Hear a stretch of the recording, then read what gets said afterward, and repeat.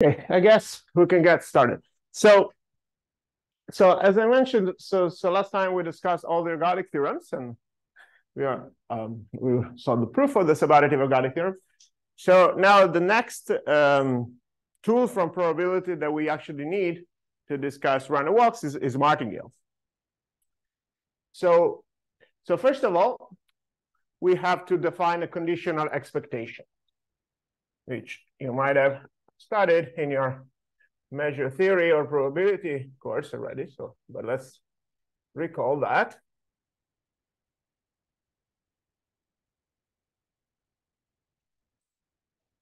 So in general, what is the notion of probability conditional expectation? So we have a space X. And we have a two sigma algebra. So we have A, so X A mu is usual probability space. But then we can consider B in A is a sub-sigma algebra. So meaning that of all measurable sets, we just consider some of them. Okay. And now we can easily, we can look at L1 of X with respect to B. So these are the functions that are measurable with respect to B, so such that the pre-images of Borel sets are in B. This is a subset, is a subspace of L1 X with respect to A. So at first, this seems very abstract. And in fact, the definition is very abstract. But this actually happens in probability quite a bit. Usually, whenever you have a process, you can define some sigma algebra, which tells you that when you're considering only some outcomes of your random stochastic process, and then when you consider more outcomes, you have a bigger sigma algebra. So this is actually what happens. We will see more in detail. Okay, so now let's define the conditional expectation. So given f in L1 of XA, we want to produce a function in this smaller space. So the conditional expectation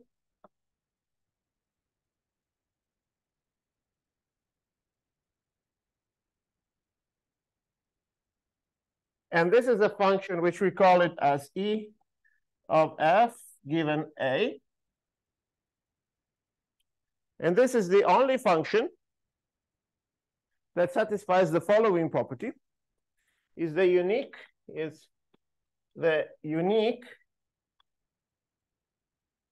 element. So this is a function of L1 X B mu, such that so it's a unique function. It's in the smaller space, and it has two properties. Okay, so first one, as I said already, so unique element, call it G. Okay, so again, G is in L1 of X B mu. And the second is, so it is measurable with respect to the smaller sigma algebra. And the second part is that the average stays the same in the following way, that if you take the integral of f d mu on every b is the same as the integral of g d mu in b for every b in the smaller algebra. So so basically you have a function that is measurable, so that you see the pre-image of Borel sets lies in this wild algebra. There are strange, possibly complicated sets. And then we want to make a function that is measurable with respect to the smaller algebra, meaning that the pre-images are better behaved. And so the idea is you kind of project, once again. So you find a new element in this space, that is measurable with respect to the smaller sigma algebra. And also, whenever you take a test set which is in the smaller algebra, the average is the same. Okay? So this is the statement. And so, well, the existence of this is not really that easy to show, but we will take this for granted, the existence. And so what are the properties? So the proposition about properties of conditional expectations.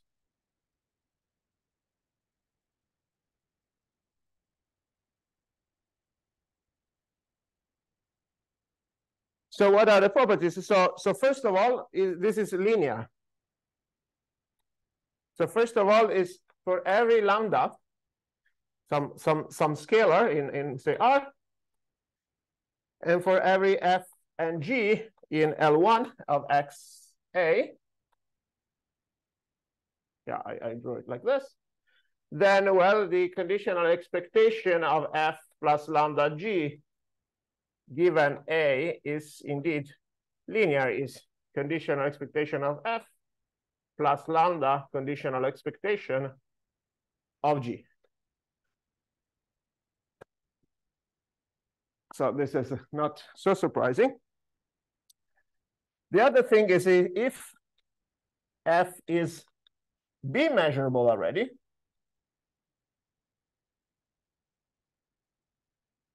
well, what is the conditional expectation of f?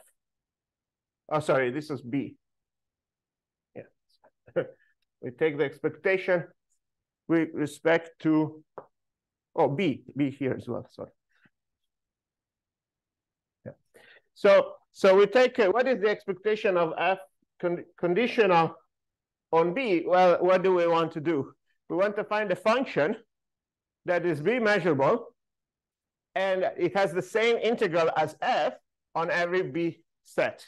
Well, if f is already B measurable, then you just take f itself already works, right? So this is kind of, so far is a bit dry, but we'll see what else. So the second thing is if f is independent of the random variables of x1, xn, random variables, so you take any random variables defined on the same space, well, what is the expectation, the conditional expectation of f given the sigma algebra generated by x1, xn? So what is the sigma algebra generated by x1 and xn? Well, this is the smallest sigma algebra for which x1 and xn are measurable. So such that, it contains all the preimages of Borel sets by this. And so this is literally just the expectation of f. So it's a number.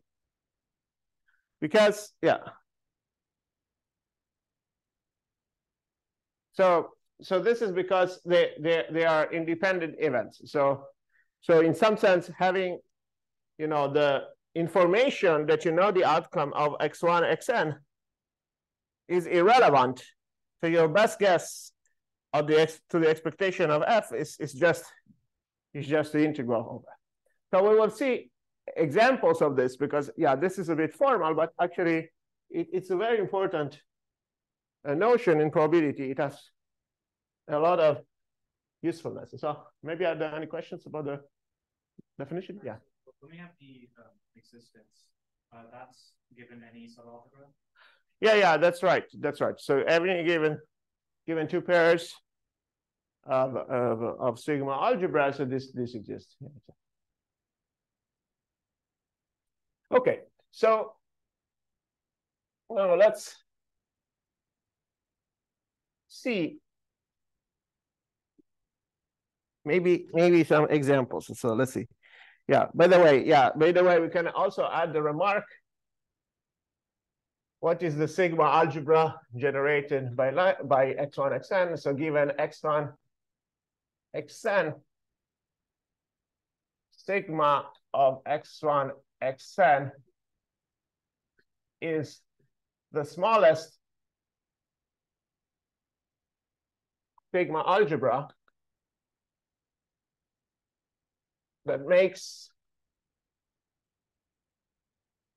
each xi measurable, meaning what? Meaning that sigma of x1 xn is the sigma algebra generated by xi inverse of a Borel set, so B, right? Such that I is in 1n and B is in a Borel sigma algebra of R.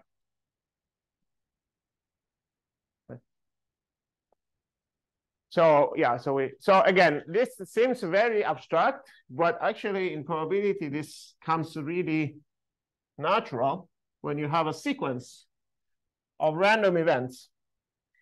So let me start. So let's see examples.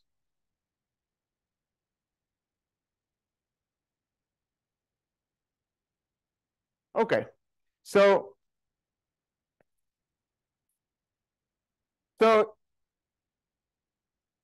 here's an example. So suppose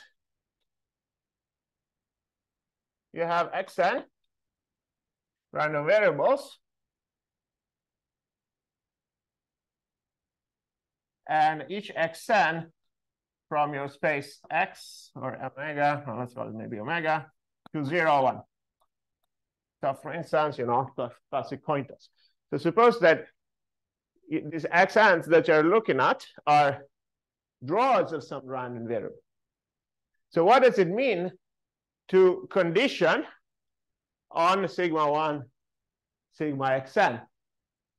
Yes, it basically means that you can assume what is the outcome of these variables. Because you see, what are the measurable sets here?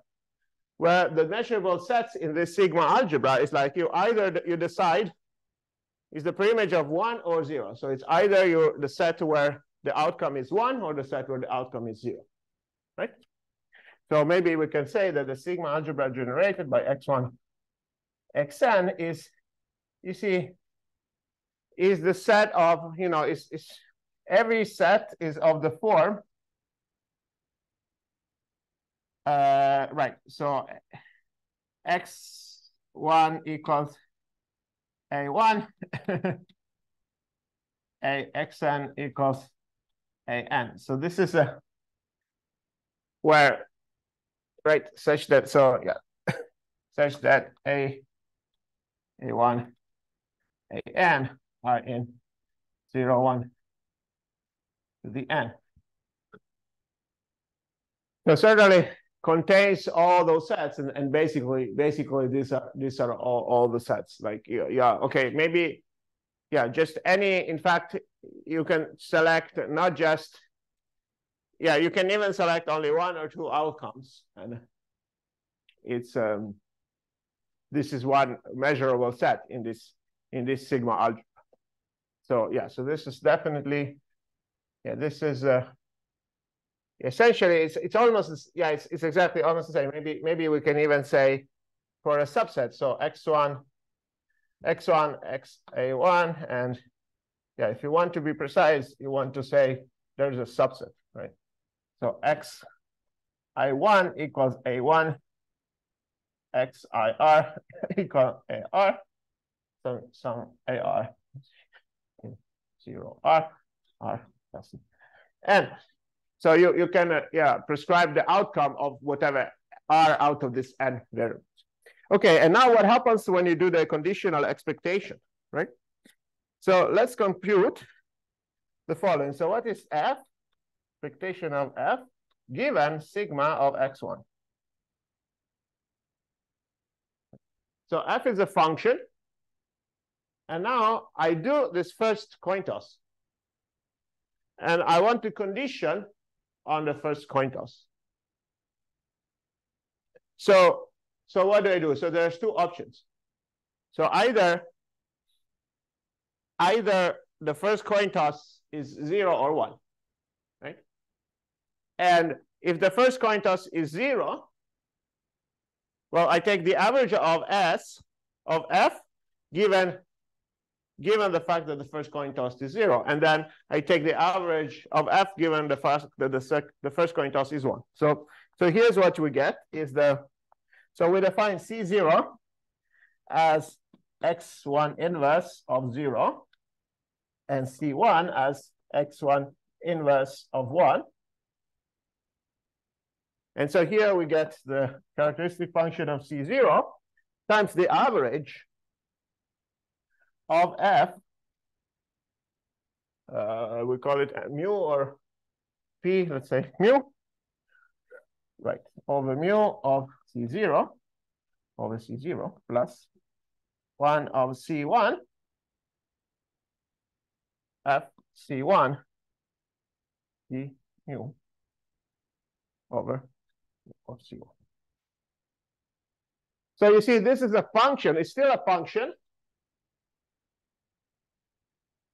but it's a much coarser function. So f could depend on many, many things. So if we just don't condition at all, we're just taking the expectation of f. This is a number. Now, here we're conditioning on the first outcome. So it's still a variable, but it's a much simpler variable. It's a variable that has two values. If the first digit is 0, you're taking the average of f on the set where the first digit is 0. And if the first digit is 1, you take the average of f on the space where the first digit is 1. So this function, now it's measurable with respect to the much smaller sigma algebra, which is this one. Okay? So, okay, now when we have, maybe we can look at really some exercise about this. And also for notation, sometimes we also just write the expectation of f given x1, xn. Well, this is just the same as the expectation of f given the sigma algebra. Same thing. Okay? So now, yeah, so now let's look at an exercise, for instance. So let's say again that we are doing a coin toss. So xn are just 0, 1 random variables. They are IID, and the probability of xn equals 0 is 1/2. Suppose you do the usual coin toss. Okay. So now, and you define Sn as the sum of the first n variables. So what's the conditional expectation of S100 given that x1 equals x2 equals 1 and x3 equals 0? So suppose I tell you already what is the outcome of the first 3 variables, right? So you see, because if you just condition on x1, x2, and x3, you're gonna get a function which depends on the outcome of the first 3. So now I even just give you what is the outcome. So now this becomes a constant. So what is the constant?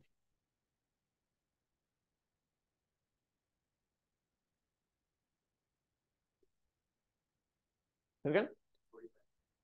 49.5, something like that. So something like that, right? Because what? Well, because what is this? This is, right, so this is the expectation of, well, x1 plus x2 plus x3 plus everything else from 4 plus to 100, right? Given, so this is by linear, this is, well, literally the definition. And then And then what? Well, you see, we know the expectation of x1 plus x2 plus x3 given these guys. Plus the rest of the sum.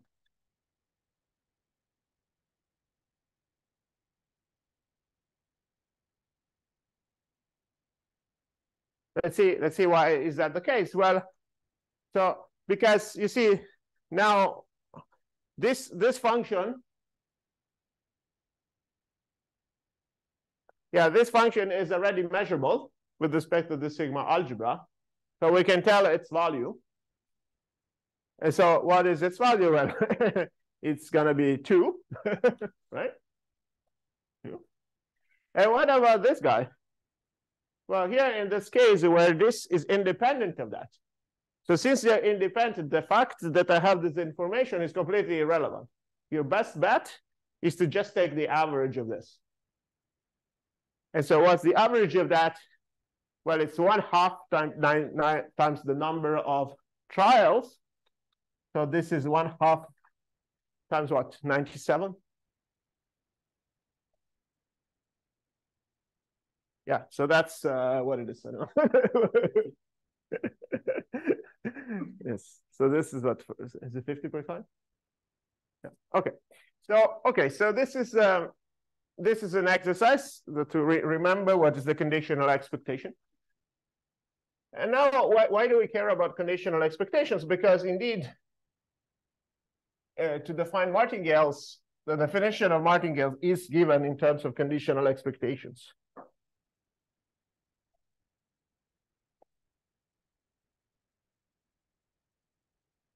Okay, so by the way, another type of conditional expectation that we really want to look at is the expectation with respect to the invariant sigma algebra. So once again, so if you have, x a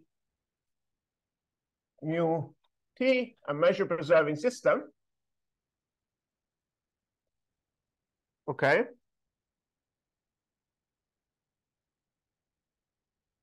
And so you can define the invariant sigma algebra, the invariant sigma algebra as, and we call it AT. Well, these are all the sets in your sigma algebra that are invariant under, in fact, up to measure 0.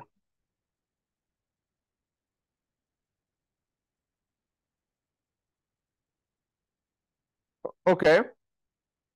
So here's a question. What are the functions that are measurable with respect to this sigma algebra?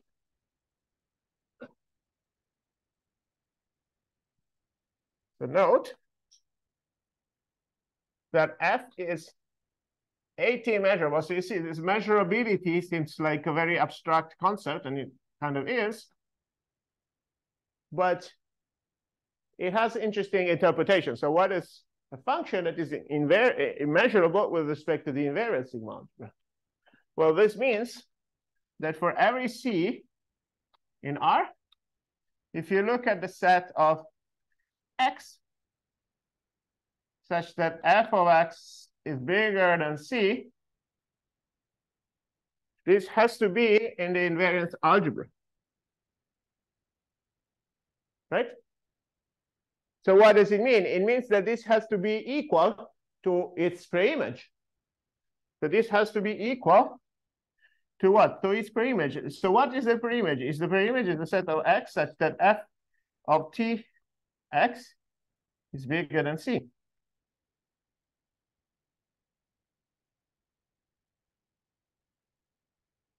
So what can we conclude from this?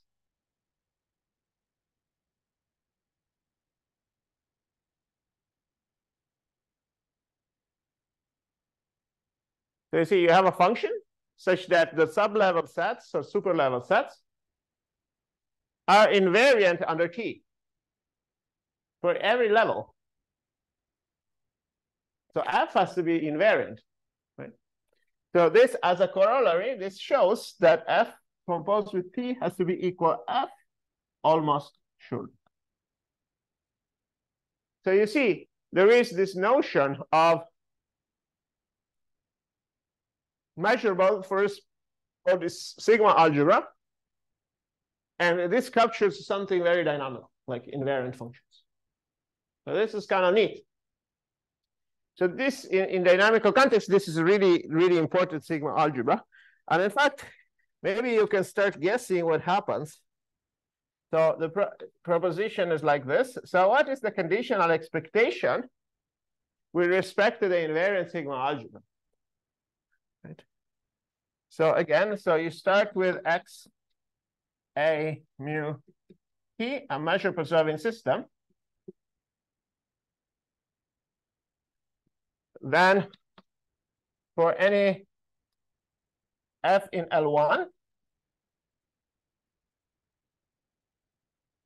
well, what is the expectation of f conditional on the invariant sigma algebra?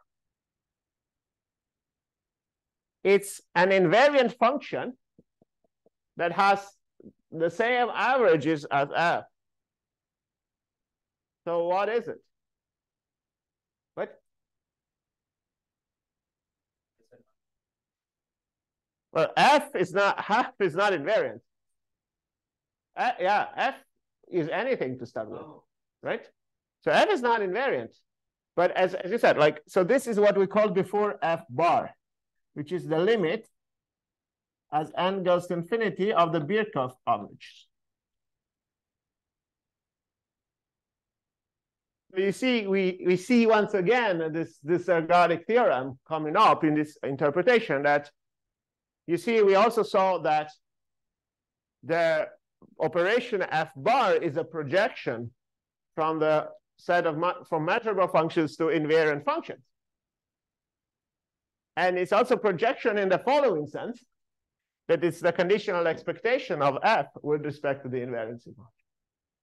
So everything kind of checks out, which I think is a beautiful thing.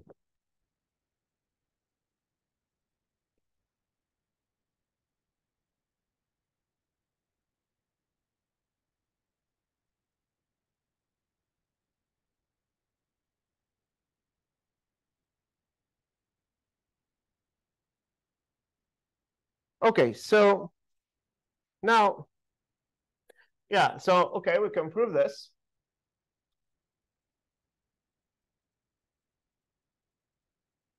So we need to check by the existence and uniqueness that f bar satisfies these properties. So first of all, we have to check that f bar is in L1 x at. Well, this we know by Birkhoff's theorem, right? So this is by Birkhoff's theorem. We already proved that. And now the other thing that we have to show is that for every b in AT, so for every invariant b, the integral of f bar d mu equals the integral of f d mu. Okay. Okay, so for that it takes just a little bit. It's not too complicated. So first of all, so we can consider the usual splitting in f is f plus minus f minus, taking the positive and negative part. So what is f plus? Well, f plus is the max of 0 and f minus, right? Well, it's the negative part. Well, we can define it just by difference, but this will be negative. So f minus would be f plus minus f, and this is always negative. So by doing this, the composition, we can assume that f is positive. Like we do it first for f plus, and we do it with f minus. Okay, so assume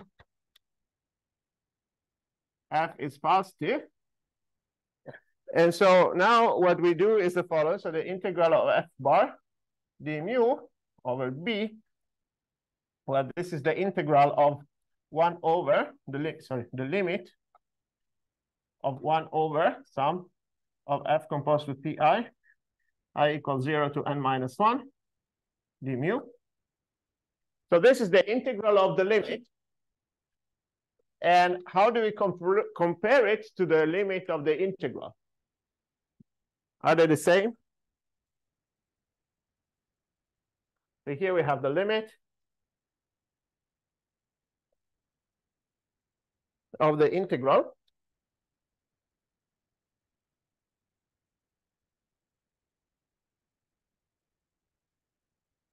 So how do we compare the integral of the limit with the limit of the integral? What is the classical lemma? Patou's lemma, and in fact, it requires that f is positive, so that's why. And so the integral of the limit, it would be, is less or equal than the limit of the integral. Okay, very good. And now here we're in good shape because b is invariant and t is measure preserving, right? Okay, we use dominated convergence. The issue is, how do you dominate this? Right? So point was, so okay, maybe you can use dominated convergence, but I don't see how it's trivial because you see, each f is in L1, but f composed with T, you know, the max of f could be in various places where when you compose with T. So it's not completely trivial. Maybe there is a version of using it. Okay, so but anyways, so here we are good to go because each of those is just the integral of f. And you take in the average, so this is just the integral over b of f d mu. So this gives 1/2 of the inequality. So now let's look at the other half.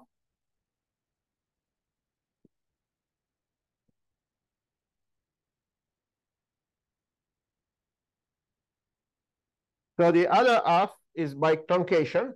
So we let Fn, the minimum between f and n. So n is some number to truncate. And since f is in L1, then, yeah, so then there exists, so for every epsilon, there exists n, such that the integral of Fn, basically the integral of f is not bigger over the whole space, is almost the same as the integral of the truncation, right? Because the total integral is fine. So we can truncate such that this integral is a bit smaller, but really not much smaller. Okay, and then we apply dominated convergence because this is bounded. So by dominated convergence,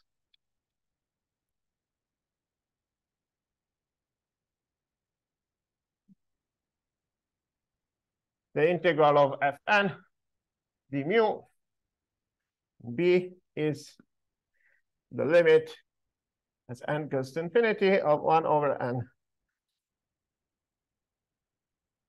The integral of Fn composed dti d mu. Right, this is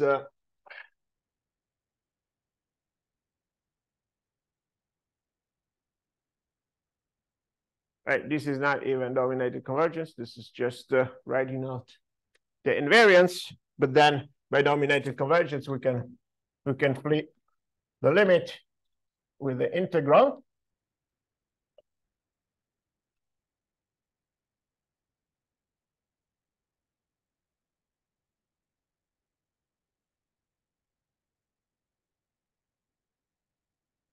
And okay, this is less than the integral of f.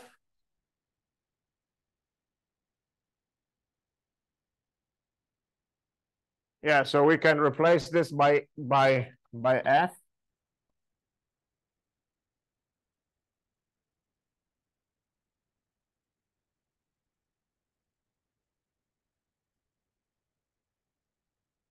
like that.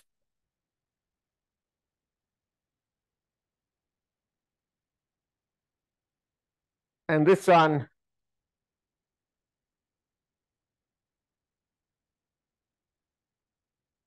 yeah, this should be the integral of f bar, right?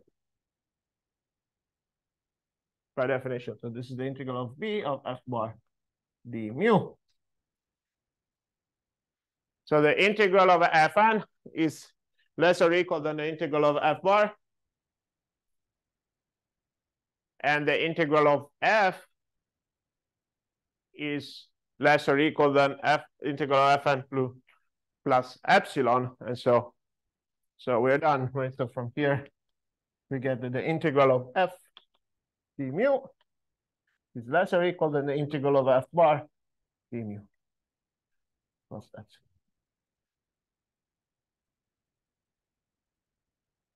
So yeah, so not only, you see, in the classical ergodic theorem, we say that f and f bar have the same average, which is true.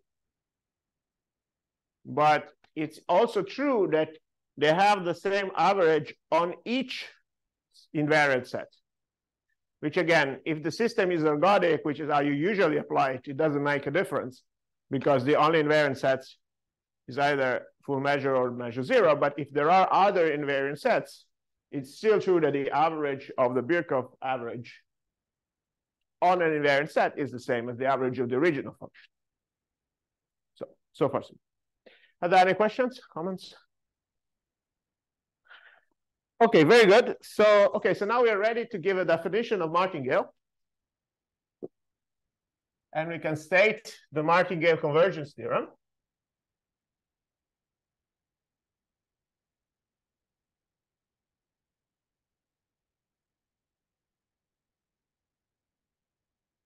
Okay, so yeah, so we already noticed that if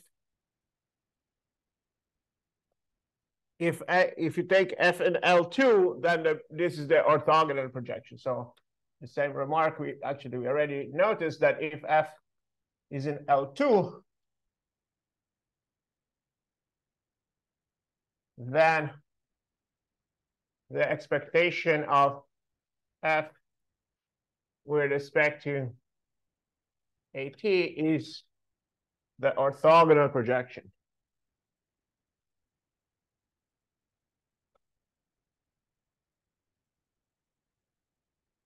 of f onto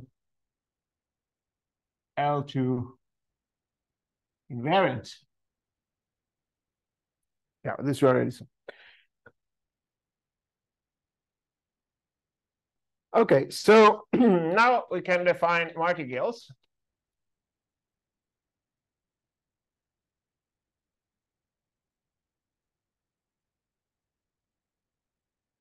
So what is the idea of a martingale?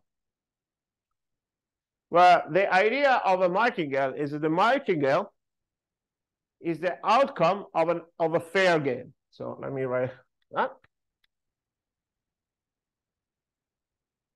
And here, the fairness of it is the important point.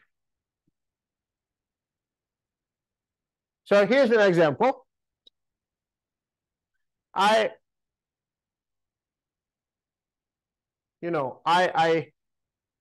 play with someone, with coin tosses, for instance.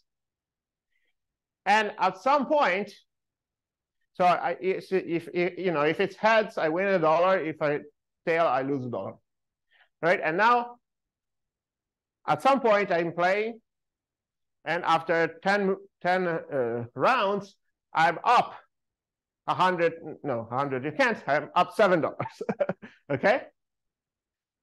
So now you see this scene. You see that after 10 rounds, Giulio is up for $7. Now you go away, and and you know that they played another 20 rounds. So now if you want to guess, what would be the best, what's your best guess of the wealth of Giulio after 100 rounds? He was winning of $7 after 10 rounds. What's your best guess after 100 rounds? 7? Anyone else has more? Is that different? Yes?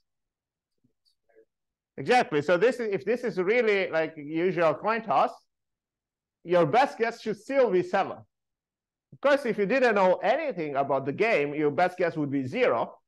But given that you already know the outcome of the first 7, then it's easy to, I mean, it's not easy because in this case, the variance would be very large for other, up to 100 steps. But still, that's the best guess. That's the expected value, right?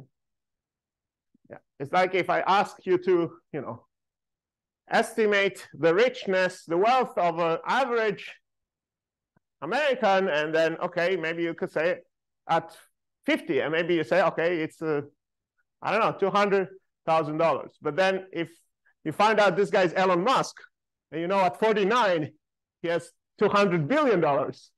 And I guess, how much will it be when it's 50? Well, it could be a billion, 99 billion or something. It's not going to be 200K. Okay? So that's the point of conditional expectation. So the definition is the following. So a sequence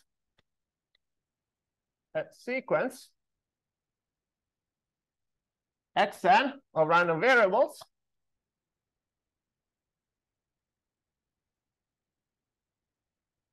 is a martingale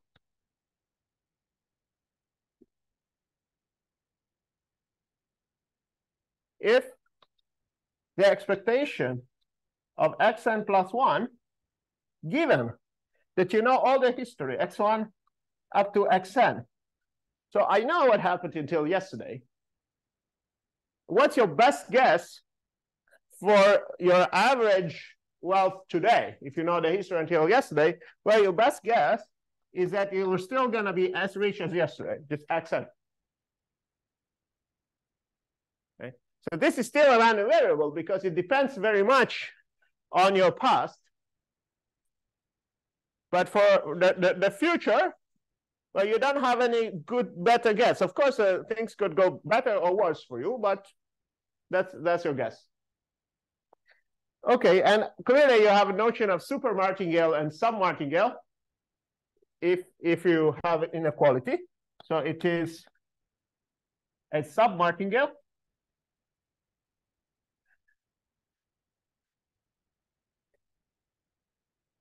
Yeah, so this is a pessimistic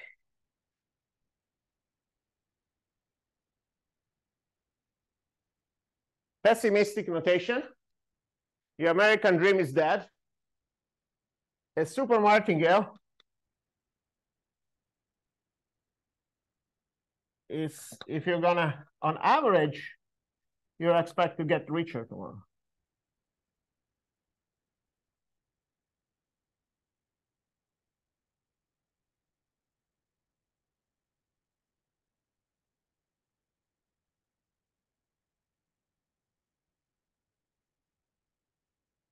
Okay, so what is an example of martingale? We kind of said it, for instance, whenever you have IIDs random variables with average 0, then that would be a martingale. So example, if xn are IID with expectation of each of them 0, then the new martingale yn, which is x1 plus xn, is a martingale.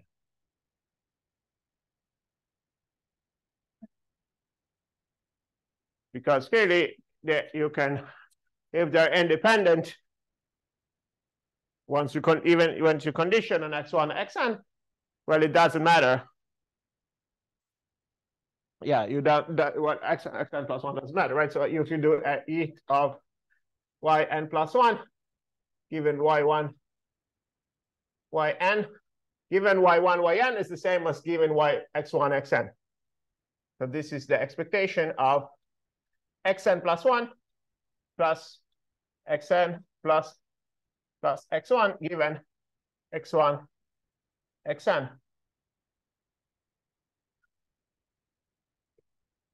So these cards are already on the table. There's no guessing involved. So you just have to guess the next one. But the next one on average is going to give you 0. So this is x1 plus xn. These are already collapsed to a natural number. You don't have to do any average anymore. And you have xn plus 1 given the previous ones, but it doesn't matter because this is independent of the previous ones. So this is just the, of course, if the expectation was positive, then this would be a super martingale. If the expectation is negative, this would be submartingale. Yeah. So this is x1. So that's why random walks and martingales are really, really close to each other. Okay. So okay, so now basically we can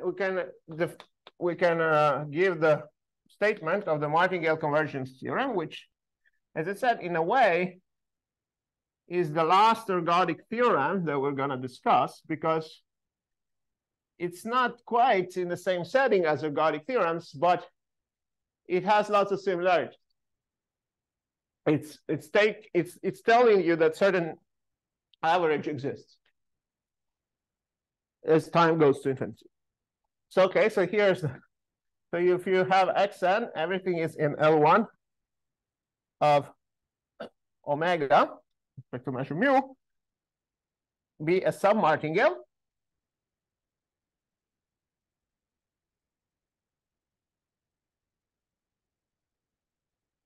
And you want also some integrability condition.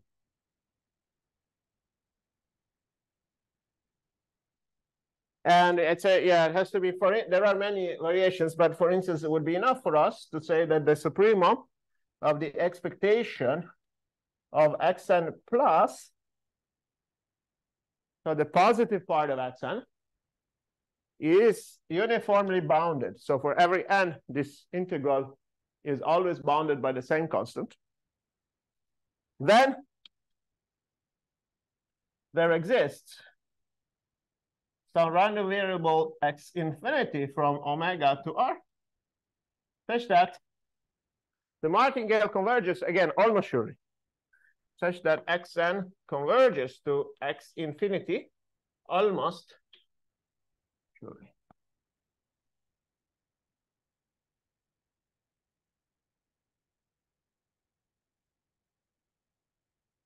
So you see the submartingale condition is very similar to the subadditivity condition that we had in Kingdom, right?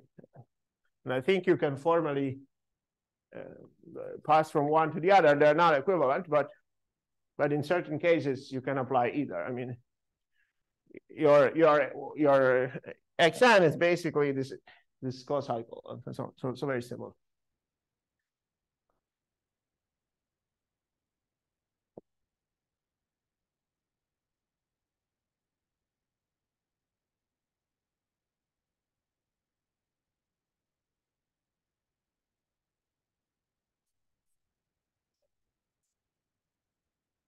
Sorry? Oh, is the subadditive co-cycle going to be the sum of No. This xn is each of them. So for in our statement, what we had for the subadditive cocycle was an divided by n. So that's the this would be the right parallel.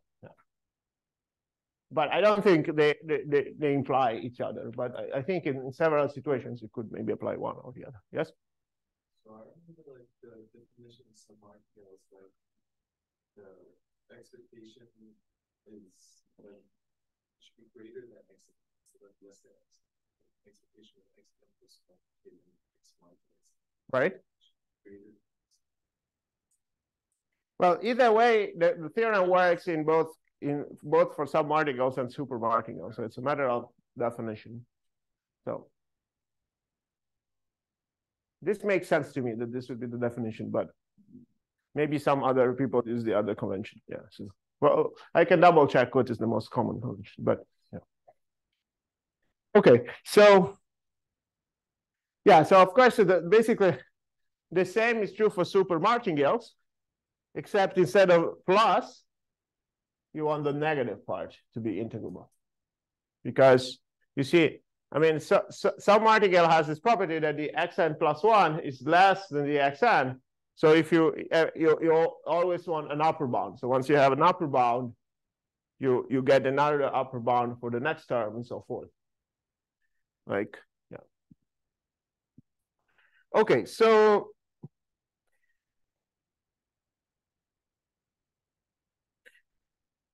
here's an example.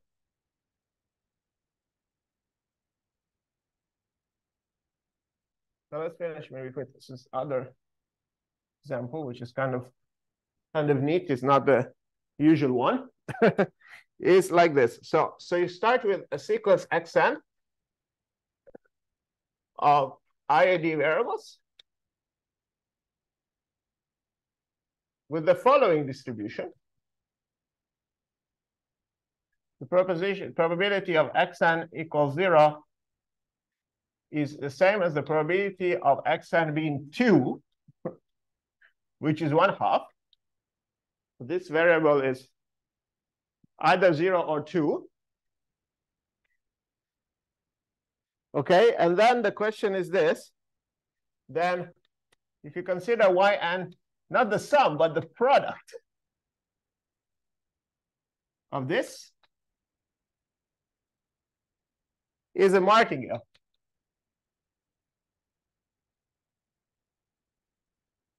It's kind of neat because it's multiplicative, but it still is a martingale. Let's try, right?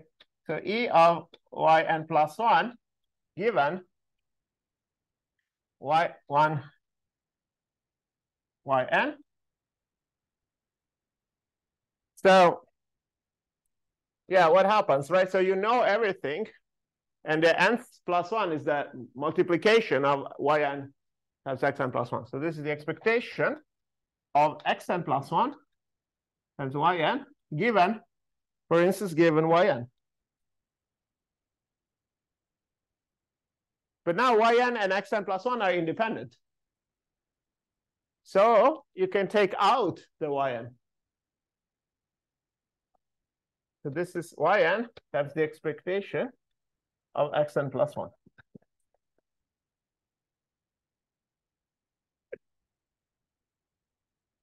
And so what's the expectation of xn plus 1 is 1, because it's 0 or 2 with probability 1/2.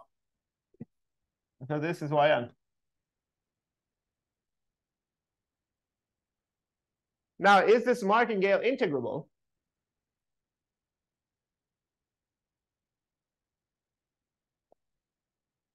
Let's see, is it integrable, right? So we want to compute the expectation of yn. Well, if you think about it, it's a product of zeros and twos. So the only way that this one is non-zero is if all the outcomes are 2. Right? So this happens. So this is 2 to the n with probability 1/2. That's the only outcome. Otherwise, everything else is 0. So this clearly is 1. So this is integrable. And so it is, so indeed, there is yn converges to y infinity almost surely.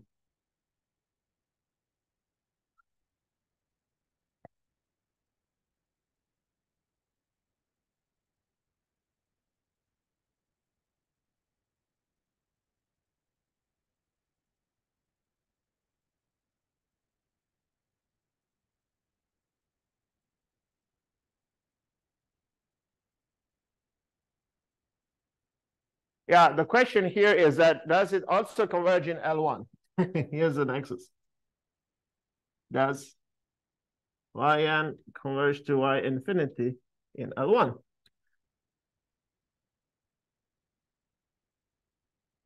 This is up to you to remember. So in a ergodic theorem, we have convergence almost surely in L1.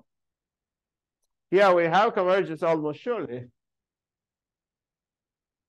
But the integral is always 1, right? So if it has convergence in L1, then y infinity has to have integral 1. But what do you think y infinity? Yeah, it's gonna be 0. So I don't think it. So I don't think you have convergence.